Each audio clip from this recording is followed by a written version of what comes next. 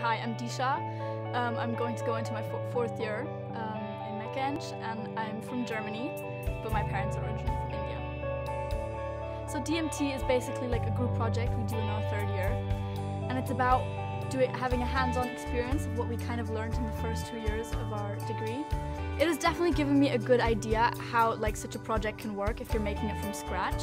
But it has definitely opened my eyes to the whole manufacturing process and which bit of, for example, a product I'd like to develop.